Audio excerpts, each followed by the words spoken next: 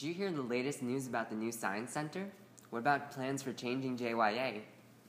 I hear fewer students are going to get to go abroad. Vice President for Finance, Alex Corin, and the Finance Committee have plans for 2 new funds to come out next year, and as well as an overhaul of annual budgeting, which will alter how much money the organizations receive at the end of the year.